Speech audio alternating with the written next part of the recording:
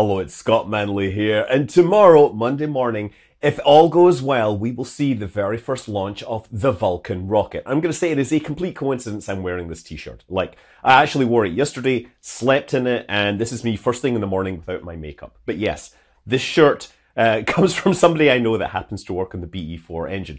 But yes, the Vulcan rocket is a hugely important step for the United Launch Alliance, the company that has been launching Atlas and Delta for the last 20 years or so. ULA has a very interesting history. So ULA was basically formed as a shotgun wedding between the launch divisions of Boeing with the Delta II and the Delta IV and Lockheed, which had the Atlas V, and they were forced together to make sure that the US had access to space. You see, in the early 2000s, there wasn't really a commercial launch market in the US that was viable. Both those launchers, all the launchers were just too expensive. Like NASA had the shuttle. It was doing its own thing. But for actual satellites, those were launching on expendable rockets. And the commercial satellites, they were all going overseas. They were going to Europe with Arianespace, or Russia with launching on Soyuz or Proton. Some even went to China. The US launch providers, they were just fighting over what the US government was delivering. And the competition got kind of nasty to the point of dubious activity and lawsuits, right? At one point, Boeing was found to have thousands of pages of internal trade secret documentation from Lockheed. And a lawsuit ensued. There was a very real chance that a judge might decide that Boeing was not allowed to compete for US government launches, and that would leave the US government with only one working launch vehicle. So they kind of forced these parent companies to split off their launch divisions, merge them into one entity known as the United Launch Alliance, and it would operate all these rockets. And by having a diversity of rockets in a single company, it would assure access to space. And they also threw in like $1 billion per year to make sure that the company could at least stay afloat and stay somewhat competitive. Now, obviously, since then, we've seen the rise of SpaceX and a number of other launch companies, and ULA has begun to adapt. And the sort of genesis of Vulcan started in 2014. There was a number of pressures. First of all, SpaceX was starting to try and get in on the government launch market. It actually initiated lawsuits to get a chance, to get a crack at these contracts.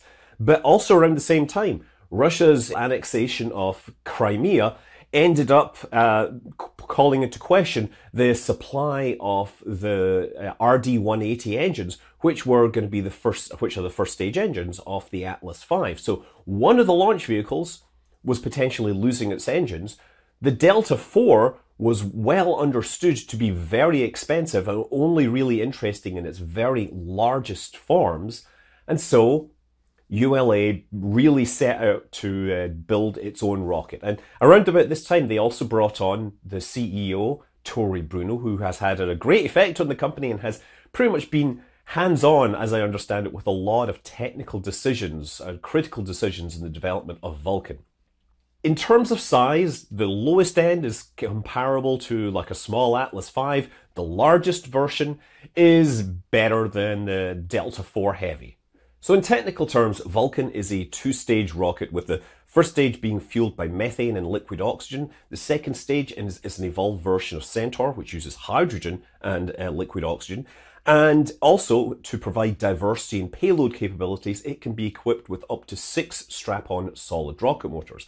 Now, it was designed to use similar facilities to the Atlas, and since it's so much bigger, and since the fuel it's using, methane versus kerosene, is lower density, that means the stage has to be fatter. Vulcan is about 5.4 meters in diameter. That's bigger even than the 5-meter wide Delta IV, Atlas was 3.8 meters, and Falcon 9 is even skinnier than that. And the reason that ULA can ship such a fat booster is that they literally roll the rockets onto a barge on a river and sail it around, whereas Falcon 9 was always designed to be transported on roads.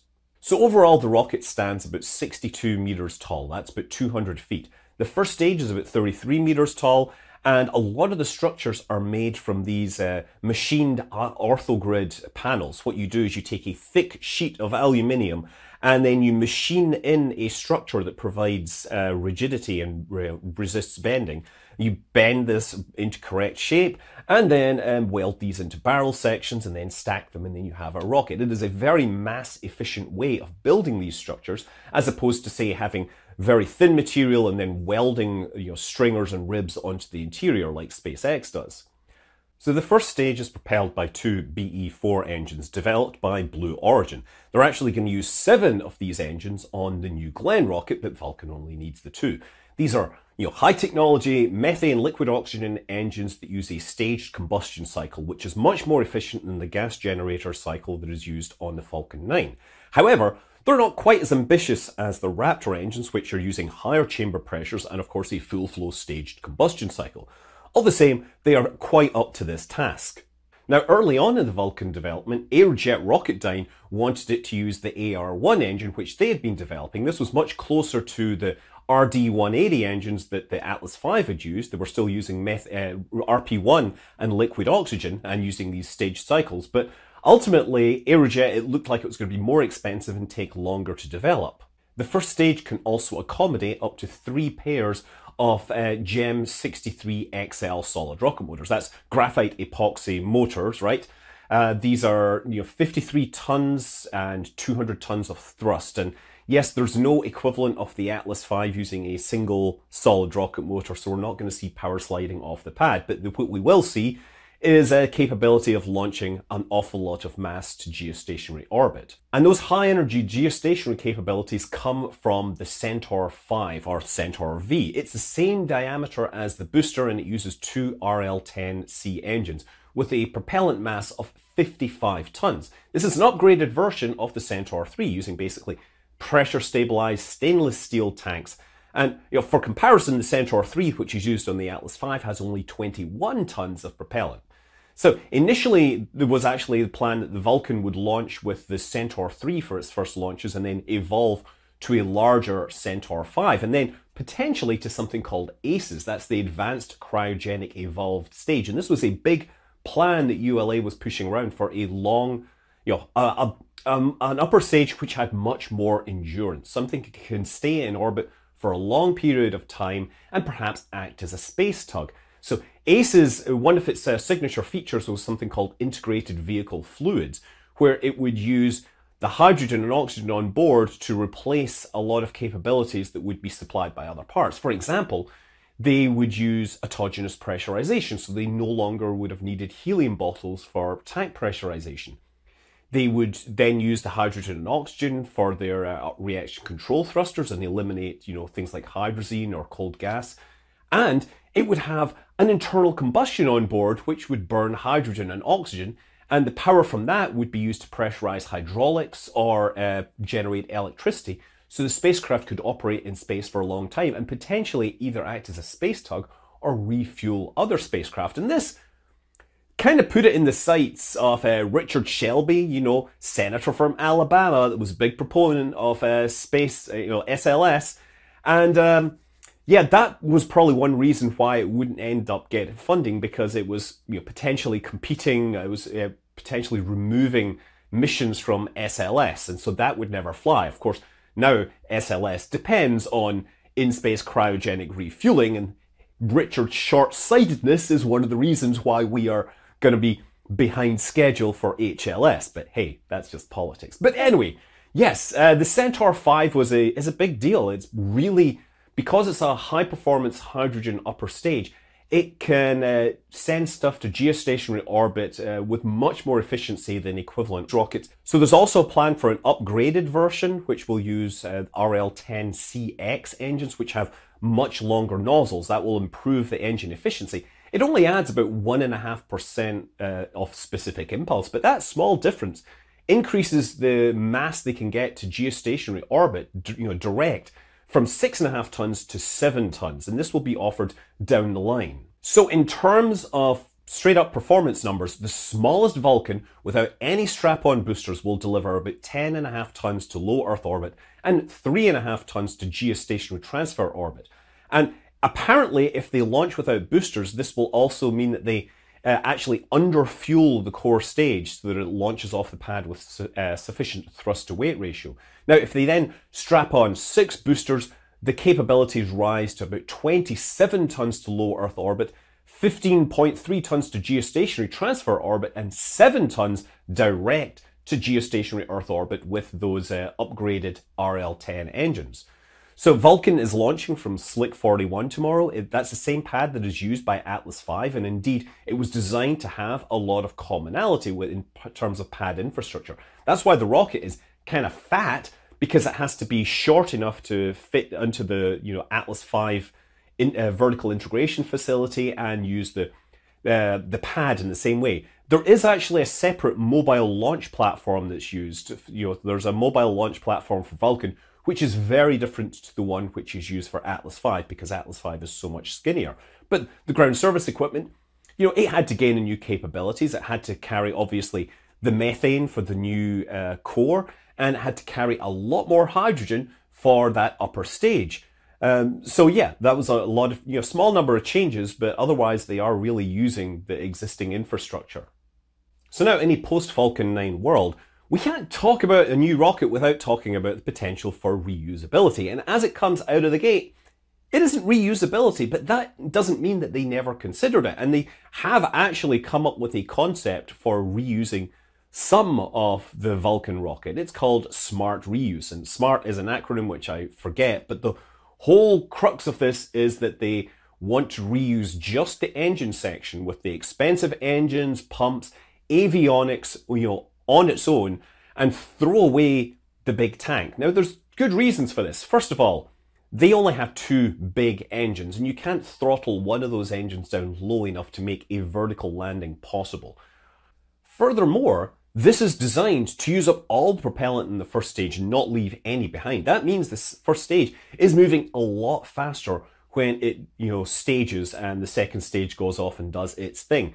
The structure probably would not survive entry at these velocities. So instead, they want to just recover the engine section. It will use an inflatable heat shield.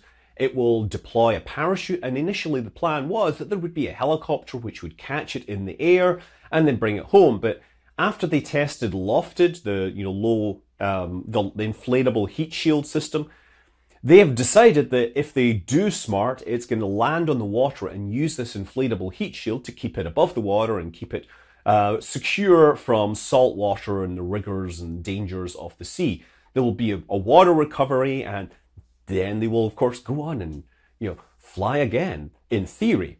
And so, yes, speaking about flying, well, the first mission is going to be primarily carrying Astrobotic's Peregrine lander, which will go and land on the moon, hopefully. It will carry some other payloads. There'll be Celestis is going to carry a memorial payload for which basically has human remains, cremains on board that will be carrying them off to the stars. But beyond that, there's a lot of other missions that are already booked. The second mission is supposed to be Dream Chaser, which will carry cargo to the International Space Station and hopefully bring stuff back from the International Space Station and direct to an airport for quick offloading. Well, airport, runway. Wouldn't it be great to have Dream Chaser land at SFO? I would love to see that. Beyond that, they're going to start launching national security missions. The first one will be to geostationary orbit. The next one will be a GPS payload to medium Earth orbit. Overall, there's something like 6 Dream Chaser missions that have been paid for, 20 national security missions, Department of Defense, and 38 missions for Amazon with their Kuiper payloads. So ULA does actually have plenty of work for Vulcan. So now it is launching in 2024, which is, 5 years after the original 2019 date. But, there's been technical problems early on. They took a while to settle on the engine design. There were changes from the US government requirement for launch vehicles that pushed them back. And then there were delays in the BE-4 engines completing their certification and delivery, right down to the "Where's my engines, Jeff" meme. And then last year, while they were testing a Centaur upper stage, there was a fiery failure when the structure gave out, gas leaked, and the test facility erupted into flame at Marshall Space Flight Center. They had to go and re-engineer the Centaur stage, get it recertified, and it was ready to launch Well, we were expecting it to launch on Christmas Eve. That never happened because of another minor on-pad delay. Now we expect it to launch tomorrow. If not, it's got another 2 weeks before the next window, but I'm hoping that it finally gets away, and that will be a huge deal for a United Launch Alliance. It will be the first new rocket, and it will really finally sort of begin to separate them from their parents, who haven't really been the best parents, right? It's been known that Boeing, again, would put pressure on ULA to cancel certain projects because its donors or lobbyists were not happy with it competing. Lockheed, similarly, would put pressure to cancel things like lunar landing hardware that ULA was interested in developing. And yeah, ULA is known to be up for sale. It's courting buyers. There's 3 big, strong leaders, apparently, Blue Origin, Textron, and Cerberus. I'm not sure what'll happen, but I expect that if Vulcan is successful tomorrow, we will suddenly hear a lot more from potential buyers, because it will certainly increase the value of ULA in the public perception. Also, by the way, that beautiful red paint job, I really love it. I was in the factory and I saw it and I was like, damn, that is a pretty rocket. Apparently, that's for this first launch, and there's no guarantees that we're going to be seeing it on subsequent launches, and really it will largely come down to whether the customers want to pay to have a nice fancy logo on the side. And honestly, I would really like to see that. Wouldn't it be cool to have more fire or shark teeth or stuff on the side of rockets? I miss those days. Well, tomorrow, Vulcan, I'll be watching. Best of luck. I'm Scott Manley. Fly safe.